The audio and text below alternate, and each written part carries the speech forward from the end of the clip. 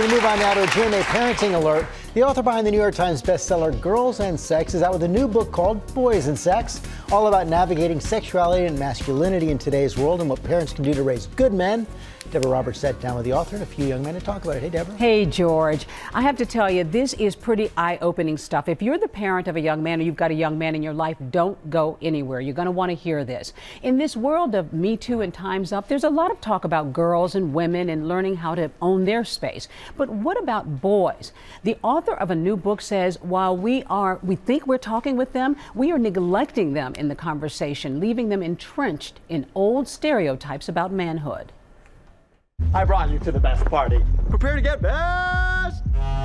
In the film Booksmart, high school girls are mostly feeling empowered and guys mostly slackers out to score. It's a stereotype we've grown used to. All the popular culture, the way when you start looking at it that it presents masculinity and manhood and sex for men is incredibly narrow. Author Peggy Orenstein has spent years talking with young people about their intimate lives. In her new book, Boys and Sex, she's now sounding an alarm about young men. It was like they were channeling 1955. You know, it was still about sexual conquest, it was about dominance, it was about aggression, athleticism, and particularly about emotional suppression.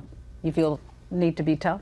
Yeah, I mean, just so that, like, you know, you can show people that, like, you're not, I guess, someone to mess with. We gathered together a few guys, ages 17 to 22, who admit they're getting mixed signals about how to be a man. If you're not successful, if you don't have money, if you won't be able to get, like, the pretty girl or something like that. And even though we want to get away from it, it's just something that it's been entrenched in our society for so long. In fact, Ornstein says it's the bro culture that leads many boys to go along even when they feel other guys are being inappropriate.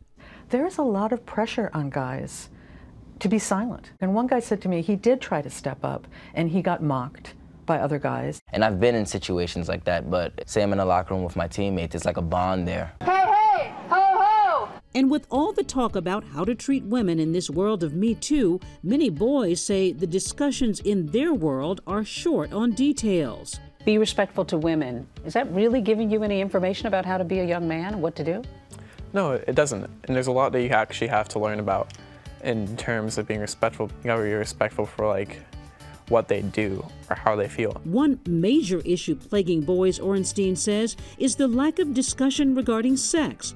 Parents are squeamish and rarely talk about caring and intimate relationships. Well, what about boys and intimacy? Do they want intimacy? They do want to connect, and they are as emotionally invested in their relationships. We have to talk to our boys. They wanted to hear more from their fathers about their own experience, about even their regret.